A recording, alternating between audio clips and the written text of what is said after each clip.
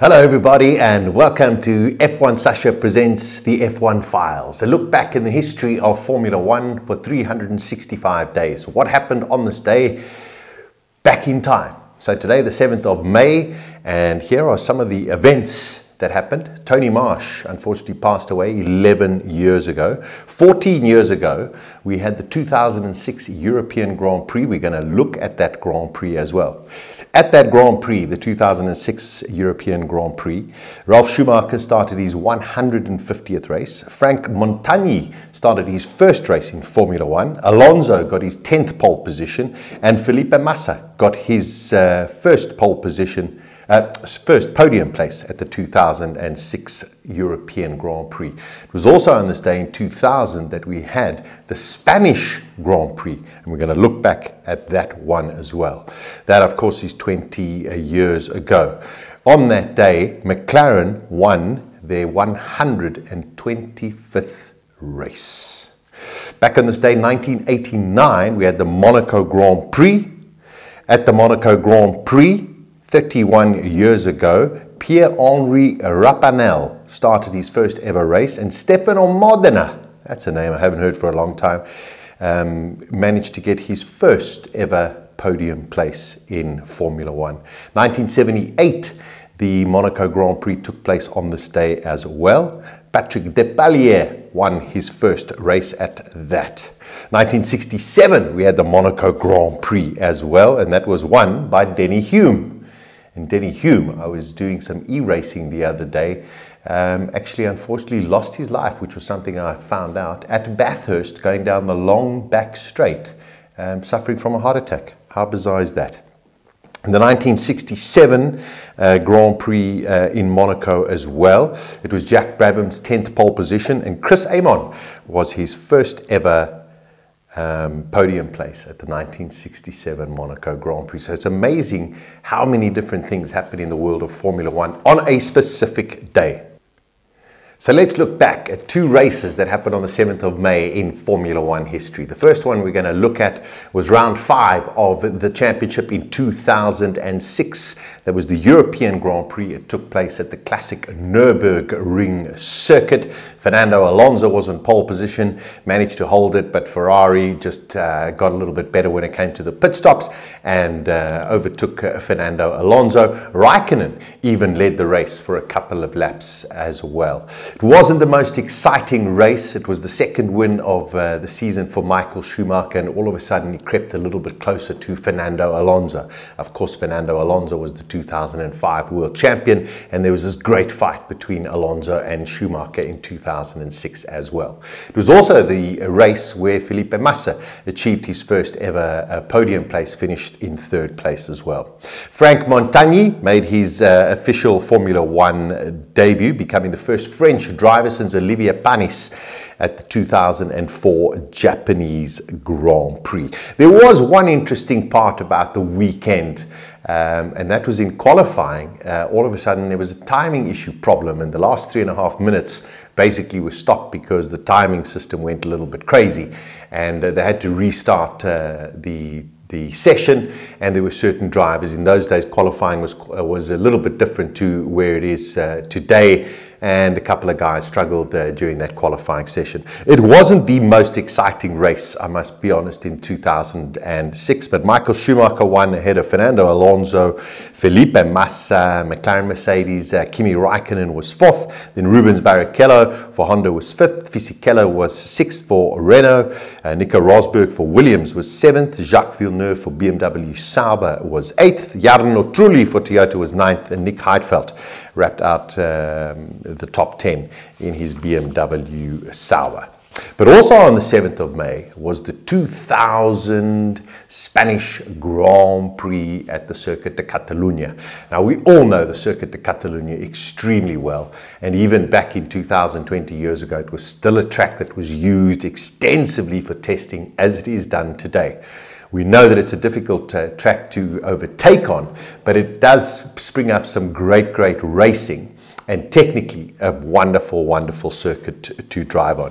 So 2000 season was a really fascinating and brilliant season, because Don't forget, in 1998 and 1999, Mika Häkkinen dominated together with David Coulthard and McLaren Mercedes with the magnificently designed car, but also they had Michelin rubber. And in 1999, everyone expected Michael Schumacher to come out, you know, with the Ferrari and take on the might of Mika Häkkinen. As much as he tried, he unfortunately went and broke his leg at the Silverstone Grand Prix that year and was out for about 4 or 5 races. And when he returned, of course, he was very, very strong. And Eddie Irvine nearly won the World Championship. How bizarre would that have been in 1999? But Mika Häkkinen won it and made him a 2 times double world champion, 1998 and 1999. 2000, massive expectation on Ferrari. Don't forget, Schumacher had been there from 96, 97, 98, 99. He was going into his 5th season with Ferrari and still they hadn't won a championship. So this was all about the 2000 championship, and they went to Spain. In 1999, McLaren had dominated the Spanish Grand Prix and won it quite easily. But all of a sudden, 2000 and Ferrari were looking very, very sharp. Michael Schumacher went out and got pole position ahead of Häkkinen, and then it was Barrichello, and then it was Coulthard, and then it was Ralf Schumacher in the Williams. So the top 4 in 2000 were very much the 2 Ferraris and the 2 McLarens. Thereafterwards, it was Williams and the rest. And the gap between the 4 top protagonists at the front and 5th place was usually around about a second and a half. So just showing you how much stronger McLaren and Ferrari were in 2000 than the rest of the field. So Schumacher got a pretty decent start, not great. Häkkinen also didn't get a great start either. But going into turn 1, Häkkinen was on the outside, had to leave some space and let Schumacher through and go on to lead the race. But Ralf Schumacher had a brilliant start and he pushed up into 3rd place. Coulthard got ahead of, Coulthard stayed ahead of Barrichello, and Barrichello was demoted now to 5th place at the start of the race. Michael Schumacher eased a little bit of a gap ahead of Mika Häkkinen to about 3.5 seconds. First pit stops came along, Schumacher went in, and this was quite an amazing incident. And who would have known that years later we would have found out a lot more about the sordid details of Nigel Stepney. But at the 2000 Grand Prix, Michael Schumacher went in for his first pit stop and was ready. In those days you had the lollipop man who used to lift up and then you would go, and Nigel Stepney was the chief mechanic lollipop man, and gave the go-ahead a little bit too early for Michael Schumacher. The fuel hose was still attached to the Ferrari. Schumacher went out, ripped off the fuel hose, and unfortunately rode over Nigel Stepney and broke his ankle. But he still managed to go out and be pretty quick. Mika Häkkinen came in 3 laps later, had a pretty decent pit stop, but still came out behind Michael Schumacher. And the 2 of these drivers, Schumacher and Häkkinen, were about 10 or 12 seconds ahead of the field and carried on that way. In the second round of pit stops, however, things went awry again for Ferrari. And all of a sudden now they had a problem with the fuel nozzle on Michael Schumacher's car, which could well have been caused by his first pit stop. He was stationary for about 17.5 seconds, and that put pay to his sort of race win fight with Mika Häkkinen. Häkkinen was now comfortably in the lead. Schumacher was in 2nd. He had Coulthard in 3rd and Barrichello in 4th. And all of a sudden, Michael Schumacher started slowing terribly.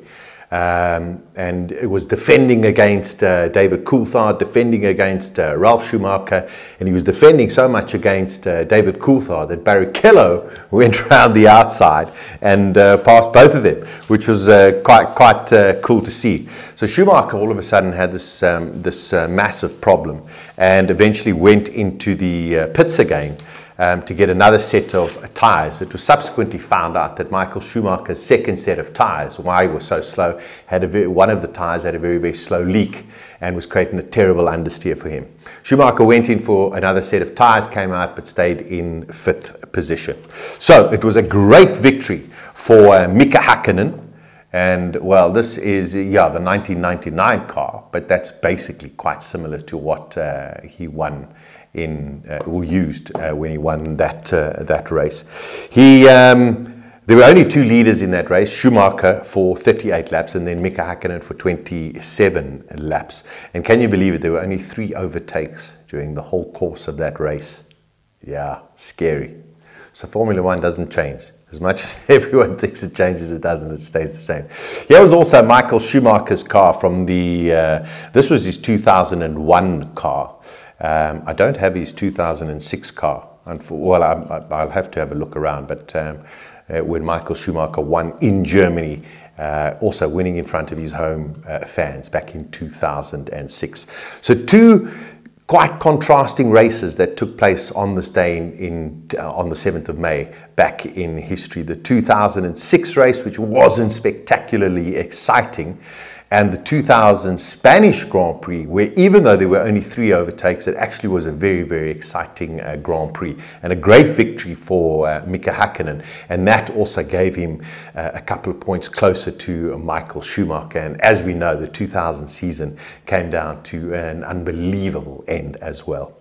So that's a look at the 7th of May. Tomorrow, the 8th of May. I'm not going to give too much away, but it's a day I will never ever forget.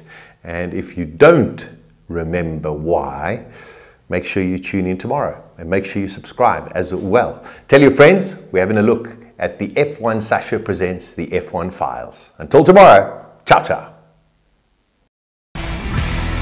Follow us